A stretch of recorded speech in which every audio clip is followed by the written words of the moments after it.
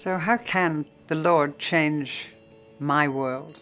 How can He change your world through you? How can He change mine through me? I addressed the basic thought about this in a book called Here Am I, Please Send Someone Else. Actually, it's had a few titles in its day. It was born, Here Am I, Send Aaron. Moses' words, when God wanted to send Moses and He said, Here am I, send my brother. Because actually, Moses' dilemma at that point sounds very much like mine in my life. Sometimes God asks us to speak to someone about Jesus, about our faith. And we say, if I have a conversation that might harm my relationship with this person, or I don't know if I can answer the questions that are going to come, just say yes.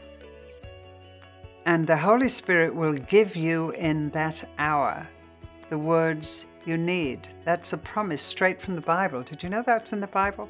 When we don't know what to say, when we don't know what to pray, what we don't know what to say to God, we don't know what to say to other people, ask the Holy Spirit, it says in the Scriptures, and He will give you an answer.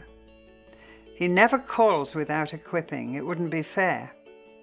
He wouldn't tell us to go into all the world and tell our world about Christ and the gospel if He didn't give us the power to do it. He just needs us to say, yes, Lord, and go and do it. You say, well, I could put people off because I'll do it badly. Nobody ever learned to do anything well without starting off doing it badly. If you ever learned to play the piano, chopsticks before the orchestra. It's the same with learning to talk for Jesus. Just be willing to share whatever you know, not what you don't know. If you don't know the answer, you're afraid of sharing your faith because you're pretty sure you don't know the answer to their questions that are going to come. Just say, I don't know the answer to that. I know there's an answer. I'll find out. Let's meet again. Better to give that answer than a bad answer trying to make something up if you don't know. Just say yes. Just start.